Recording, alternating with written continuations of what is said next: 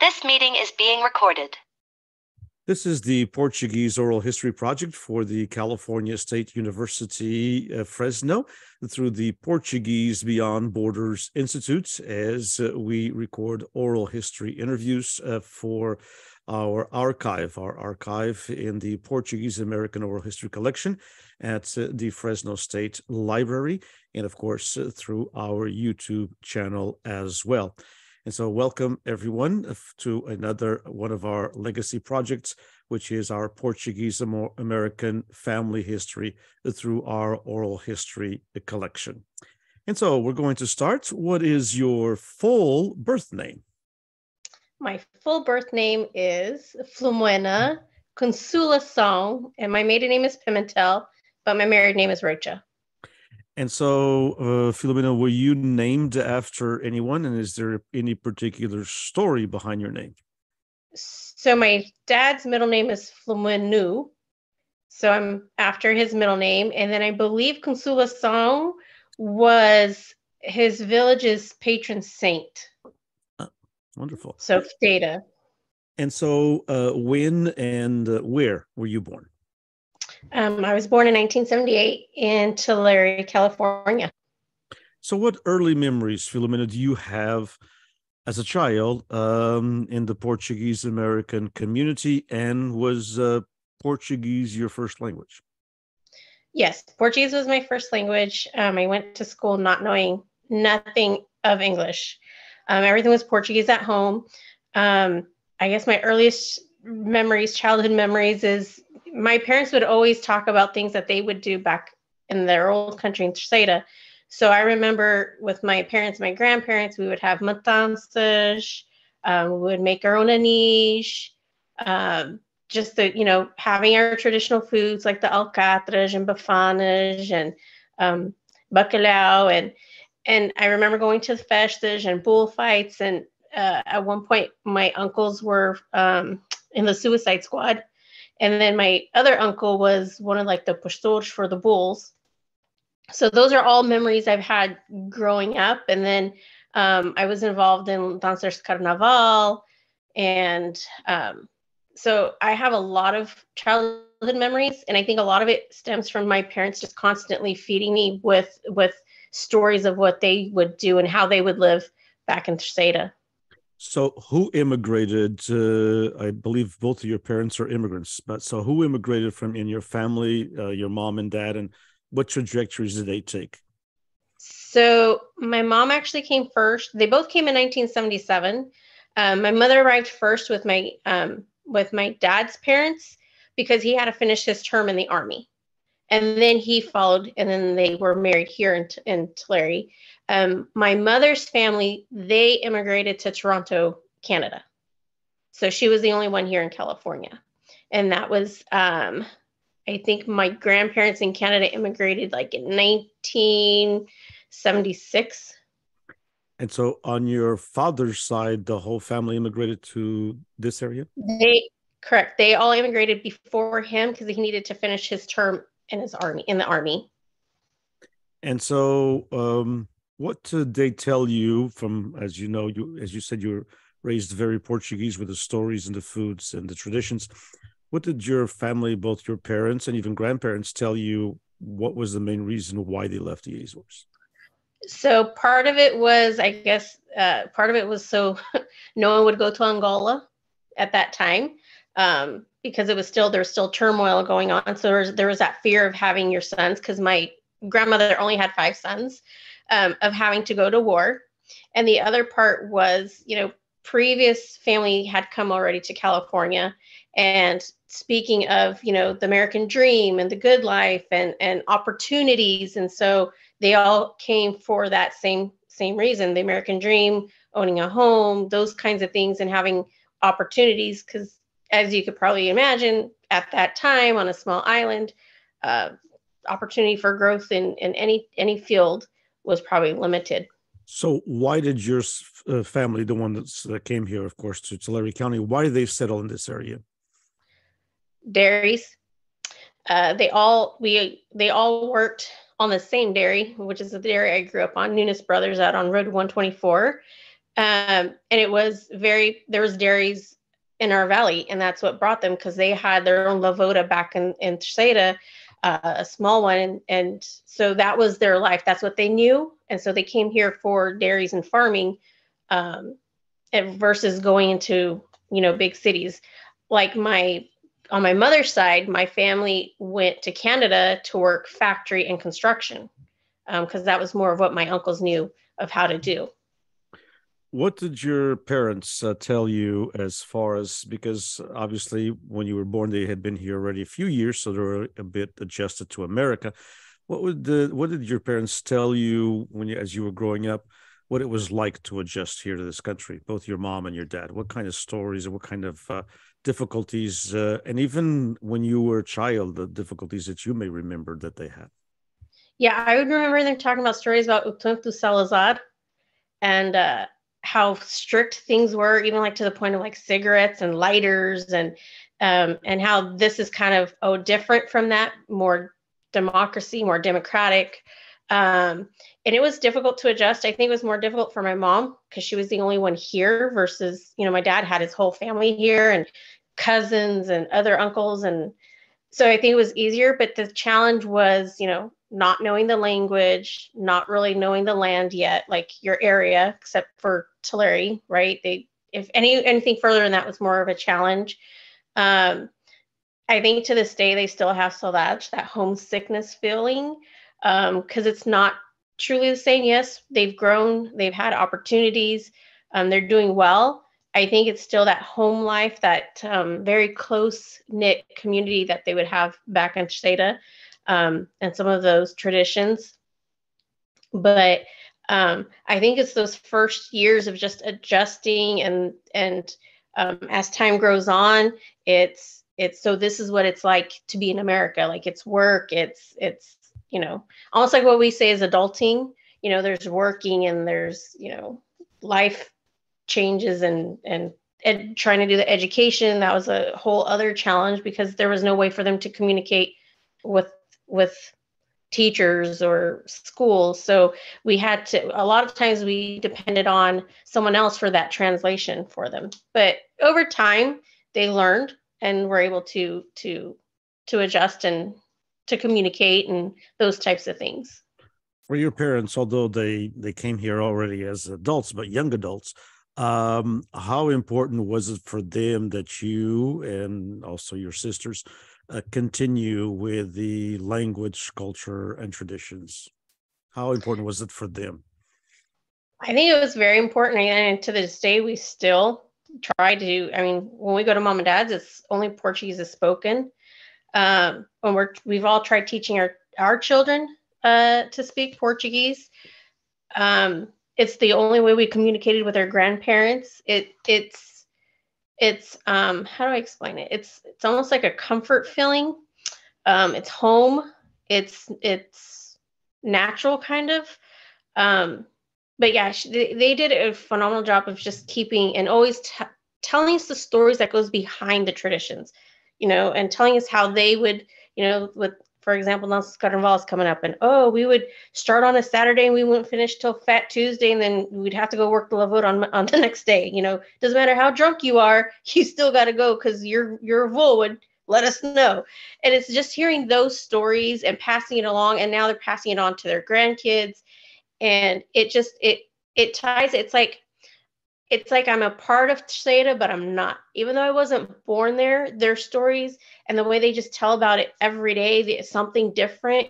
You feel very much connected. Even though I've not been there or born there, I feel connected because of the stories my parents gave us. So you were also raised on your paternal side and your dad's side with grandparents locally. As you said, they all worked in the same dairy. Yes. How important was that to have a grandparents that had even a different experience than your parents did? Because your parents, as you said, came in they were young, they were in their 20s or around 20, but your grandparents were much older already. And so Right. how do you have any stories from that adjustment, and what do you remember of your grandparents? They were kind of like the matriarch and the patriarch of the family. everybody worked. I remember my grandmother in the kitchen cooking for everybody. I remember her trying to teach me stuff. I have pictures of me on a chair over the stove, trying to make poppage and those kinds of things. I think it probably wasn't as much of a challenge because it came together as a whole. And so there was that support system, right? I think it would be different if they came alone and trying to do that versus coming as a whole group and supporting each other. And you yourself, so now you have a family, and of course you have so your mom and dad now have grandkids from your family and your sister's families. What cultural traditions have you and your husband maintained, and why has this been important to maintain them?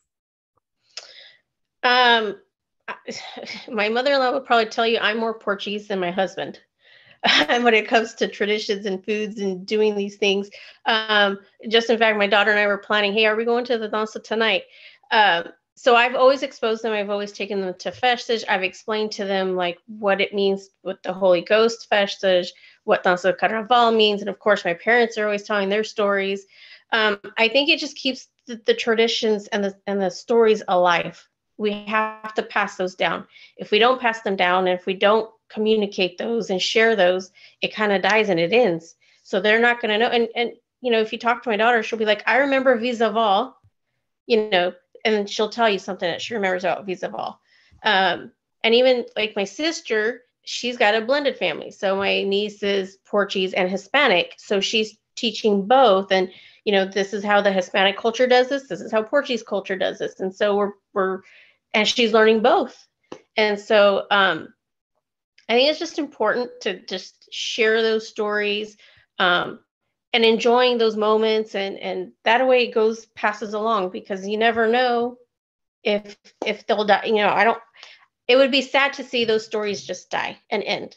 It's great to share those and continue and reliving those, and those are happy memories and happy thoughts, and it would be sad to see those types of things just stop. Real quick, professionally, you've worked, of course, in retail, and then you decided to make a switch into education. So tell us a little bit about your professional career, and why did you switch to education? What have you found there? Yes, so I worked 19 years in the retail in management, and I did make the switch to education. I've always had a pull for education, either in teaching, being a teacher, or in that education realm. I'm still working towards that.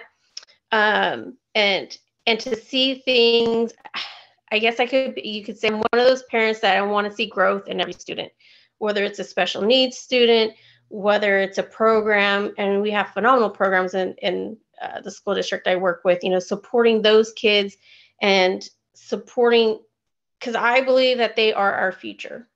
So the more we support our students now and give them growth, they will become, role model citizens as part of our community. Those are going to be our future community members, as well as the future of the country.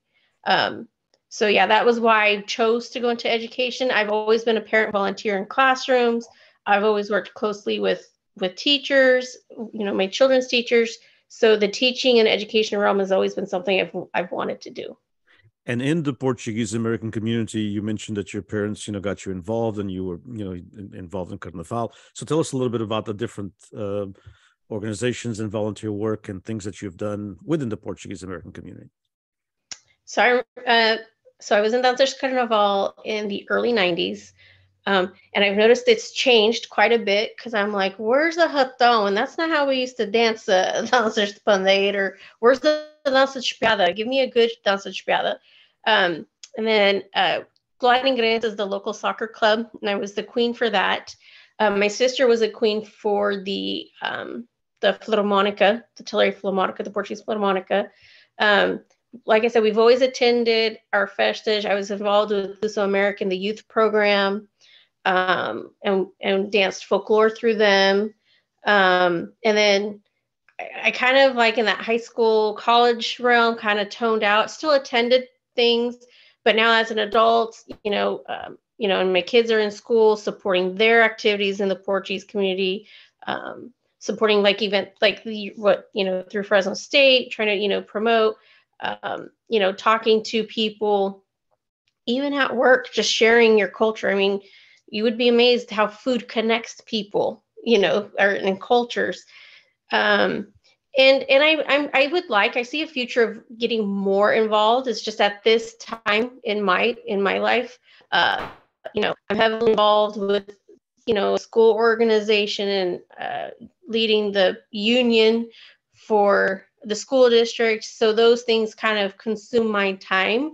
I have been asked to sit on, to assist, with the soccer club. Tony Fraga was like, hey, I want you to join our e-board. I'm like, at this time, Tony, I could see myself doing it, but at this time with the other extracurricular activities that I do, and with my son, still it's his senior year, now wouldn't be the right time for me to do it. But I do see myself getting more involved in those organizations.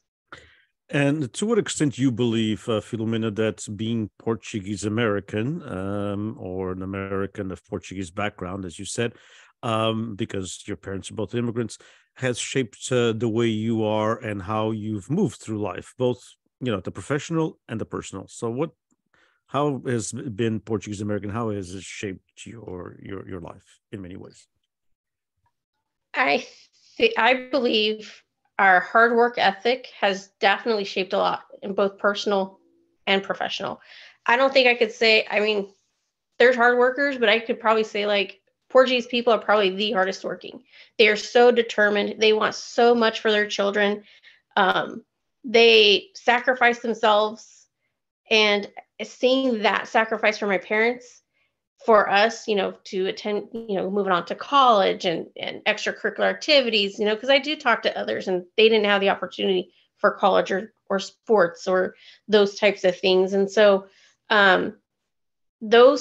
that molded how I was going to raise my kids, and that molded how I was going to perform and work and, be honest, be on time, those kinds of things that they had instilled in them has been instilled in me. And so hard work ethic, being honest, loyal, those types of traits have carried me far.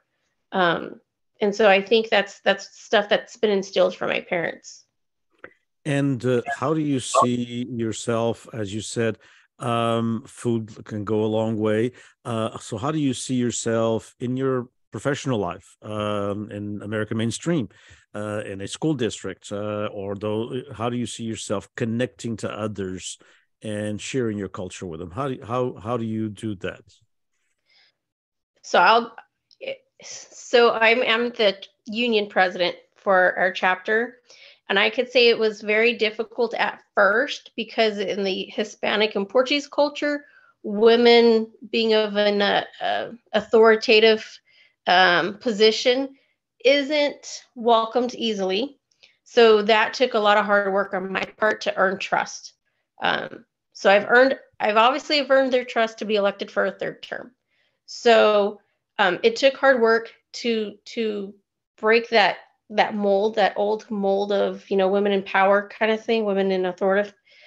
But we do share, and it's funny, we sit around, we're talking, and they're like, hey, my mom would just show us a chancla and we would behave. And I'm like, really? My grandma and my mom would show me a wooden spoon. Same concept, same thing, and it's just those kinds of things that connect us without even knowing they connect us, like just casual conversations. With foods, I do, if we do share foods or we have potlucks, and a lot of them like, well, and a lot of them do. And I'm glad that they're open and they feel comfortable coming to me like, hey, Minna, so why do we have this festintillary? What's it all about? I mean, we go for the food, but what's it really about? And to share, like, well, it's based on a story of, Queen Isabella, and, sharing that, they're like, oh, it makes sense. So those kinds of things, and that they feel comfortable enough to ask me, that's what I like, that they feel enough comfortable to ask our questions, like about any, bullfights, or what's it like over in this, what was it like for your parents on a small island, those kinds of things.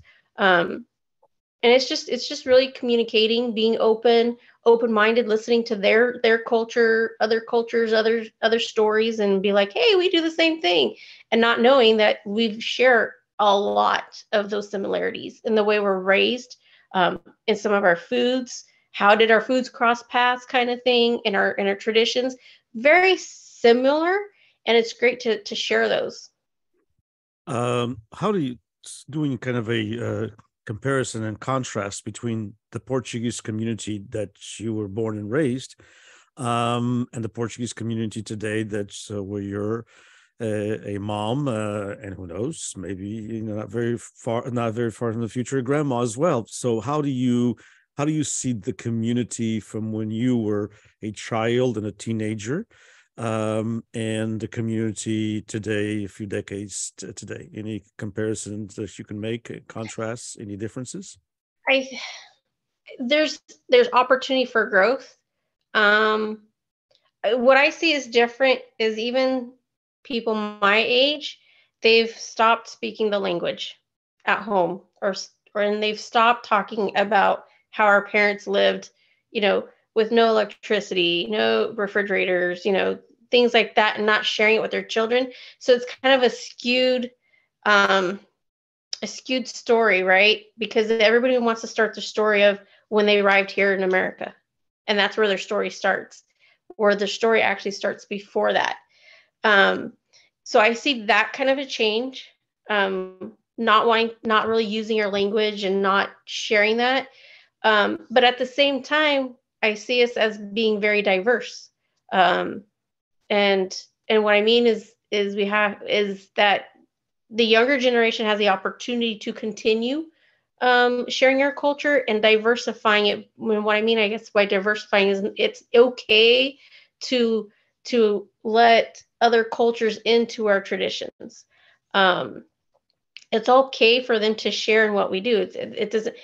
You don't have to be Portuguese to enjoy our culture. You could be of other cultures and enjoy what we do, and it's okay to do that. And I think it's we're in that middleness, that I think that's where I see the difference. It's not this old just Portuguese, Portuguese, Portuguese. I think now we're meshing in with other cultures, and to me, it's exciting because you see growth, and it gives growth, and it opens up so that someone like my niece, who is Hispanic and Portuguese, can feel comfortable being in either cultural event and not have to worry about, am I Portuguese enough? Am I Hispanic enough?